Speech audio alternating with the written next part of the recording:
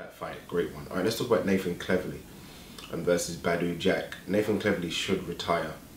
I remember me and Ryan, post Nathan Cleverly Fanfara, we had like a little argument, debate, whatever you want to call it. He said Nathan Cleverly should retire then. And I was like, what? No way. Look, he put up a great fight against Fanfara.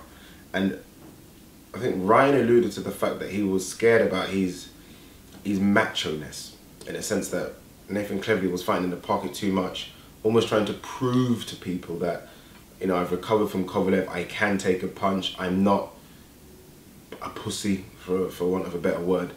And I kind of disagreed a bit. I said, no, look,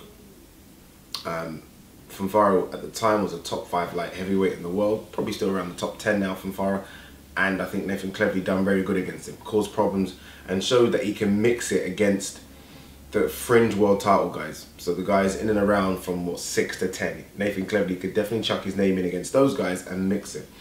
So I was saying he shouldn't retire. And at the time, what, he was 28 years old. Why retire at 28? I mean, there's still potentially hundreds of thousands of pounds, if not millions, that you could make in big fights. I go back on that now. Well, not go back on it, but now after watching the Badou Jack fight, I think Nathan Cleverly probably should call it a day. And it's no shame. Nathan Cleverly's had a good, really good career. Look, when people start fighting, their aim sometimes is to win a Southern title, sorry, Southern area title. Then maybe you get an English title. Some people don't even reach that. Hundreds, thousands don't even reach that. So when you get to the pinnacle and you win a world title, and then where he is now in terms of a world regular title, you've had a good career. You fought on big stages. You've had big fights. Kovalev was a big fight. Bailey was a big fight. Fanfara was a big fight. This Badou Jack was a big fight. But watching him yesterday, especially me having watched Badou Jack against George Groves and James DeGale, and how he struggled somewhat against them, got a draw in a split decision. I thought that Cleverly might be able to do a bit better against him. This is Badou Jack's first outing as a light heavyweight. He does look physically strong. He actually looked bigger, in a sense, not taller, but bigger than Nathan Cleverly. So I wonder actually if he boils himself down, if he boils himself down from a high weight class that Nathan Cleverly does, because he actually looked physically stronger in there. Remember, he's 33 years old as well, Badou Jack. He's not a spring chicken. So Nathan Cleverly's actually younger. And in terms of who's got more miles on the clock, Badou Jack's been through some tough fights as well. So going into the fight for me, it was kind of both were even in terms of where they are in their careers. Yes, one's on a high, one's sort of done very good super middleweight, but regardless, you're entering a new division. And I gave Cleverly a round, but then he started to get bullied and beaten up. Cleverly was a very good boxer. I thought Cleverly has a really good jab. I thought Cleverly had a bit of pop in the right. He's got good foot movement. But he seems to want to just do this macho thing too much now. This macho thing of standing there and trading. And I don't know if it's because he wanted to almost prove something to Badou Jack, that you're the smaller guy, you're coming up to my weight division, this is my belt, you're not taking it, we can stand and trade if you want, when you just don't need to do that.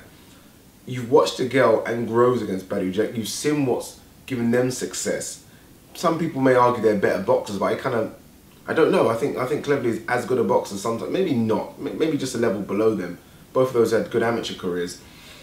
But you've seen what kind of works against Jack, and you've just lost sight of that, and you tried to go to war. And it didn't work, and you've been stopped by a guy coming up from 168, which doesn't look good. I think the problem for Cleverly right now, for me as well, is that I look at the 175 division, and it is a bit stacked. It is a bit stacked. And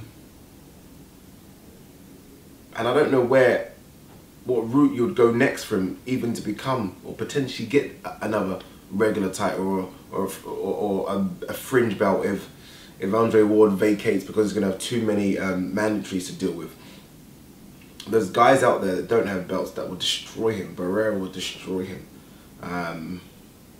Bertabir would eat him up and spit him out.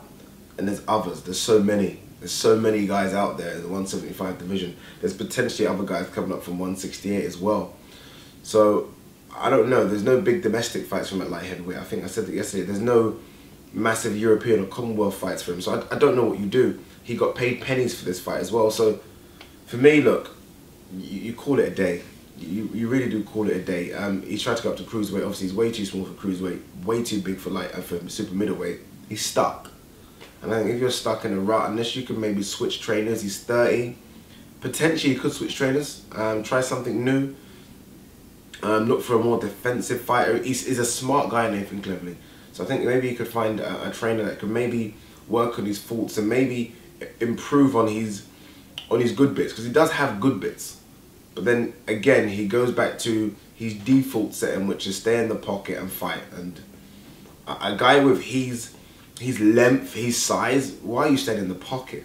Why are you not using your jab and circling? It just doesn't make sense to me. And I feel like unless he figures that out, just call it a day.